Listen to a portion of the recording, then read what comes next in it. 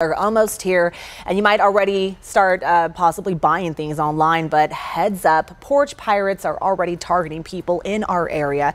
An Oro Valley woman has a warning today after she captured a group of teenagers stealing items from her front doorstep, including one very important package. News 4 Tucson's Gabrielle Parrish is live in our area. Gabrielle, what can you tell us? What was inside this package? Monica, you won't believe this, okay? A wedding dress was stolen by porch pirates and the bride-to-be is absolutely devastated. And this was all caught on camera. Take a look at this.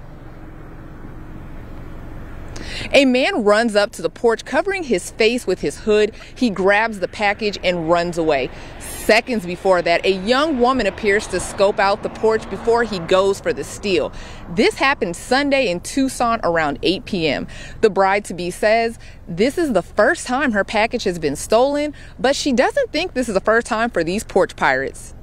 We just want them caught. I mean, this is from the behavior in the video. This is not the first time they've taken something off of somebody's front porch, and it's not going to be the last. And for this to be a wedding dress, this could have been something more important to somebody. This could have been something medical.